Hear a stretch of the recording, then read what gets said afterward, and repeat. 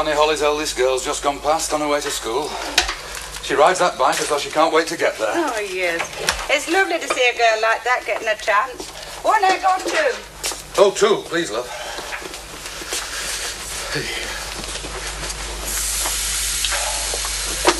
Well, let's hope it lasts for her. It can fall hard on the eldest lass in a family that size.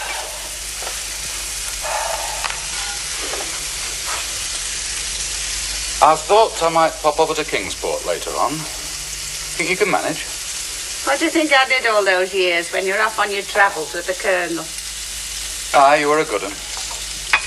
I don't suppose there'll be much of a rush anyway. No. By God, he must have been slack, though, that last fella, to let this place run down so far. Wait till next spring and summer. We'll show them what a pub should be like. Gwyneth. 6 out of 10. It's neat, careful work, but you don't seem able to use your own mind much, do you, Gwyneth?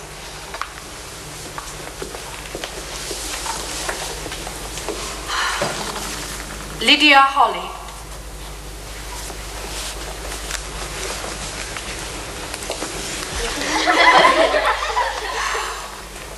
Lydia, when I look at your exercise book, I groan in spirit. I can't think what you do with it. Look at that. Did you eat fish and chips all over it? No, that was our Alice, miss. She had some chips. Just chips, you say? Well, there's a distinctly fishy odour. Well, it's all right, but you lot to Lydia, you just managed. I'm speaking to you. Never mind the others. Be quiet, all of you. Apart from anything else, Lydia, your book is a disgrace. 26 spelling mistakes, no punctuation, or at least none worth mentioning, 5 blots and 17 crossings out. I can't possibly accept such work. Of course it's refused. At the same time, it's much the most interesting piece of work I've received from this form this term. Indeed, it's one of the most interesting school essays I've ever read. So that when you've overcome the terrible appearance of the work, it really is a joy to read. Now, although it's refused as an exercise because we simply can't do with such slovenly, dirty work, when you've copied it out, without a single blot or spelling mistake, I shall send it up to the headmistress as a possible entry for the essay prize. Do you understand? Oh, yes, miss. Thank you, miss. Miss Masters, not plain miss. And for goodness sake, during break, ask Miss Parsons for some wool and mend that stocking. How can I think about A Midsummer Night's Dream when every time I look up I see that terrible potato? Mind you don't slip. Down.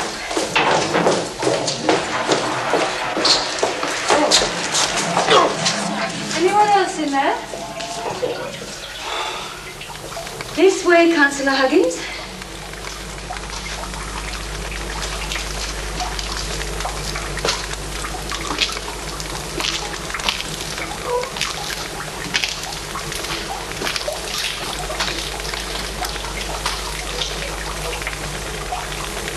You see what I mean?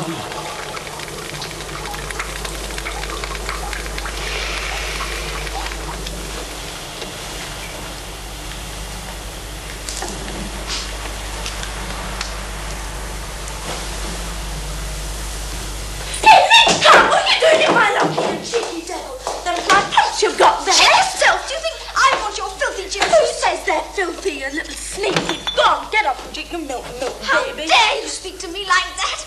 How dare you? Midge, be quiet. She called me a sneak thief, a milk baby. Quiet. I'm not interested in what she said.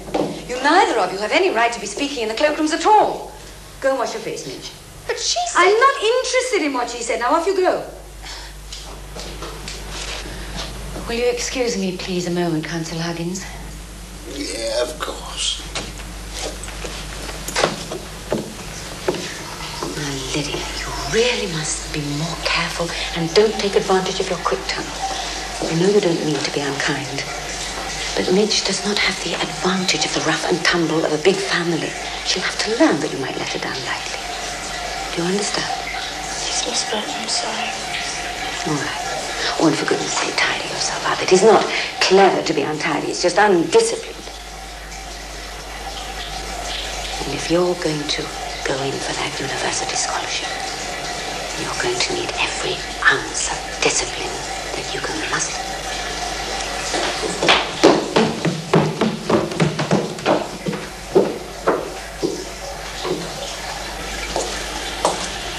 Oh, come on, Midge.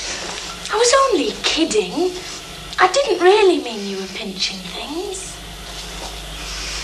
I should hope not.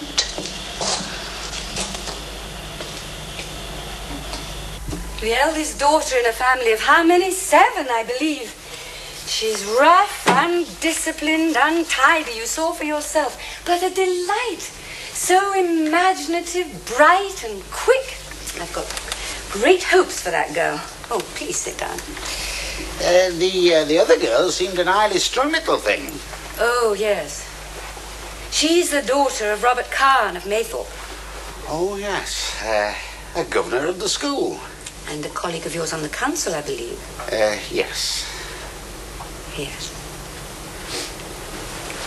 Well, I'm very grateful that you've taken time out of your working day, Councillor, to call. It was Alderman Astle who suggested I might invite you. Splendid man. Oh, yes.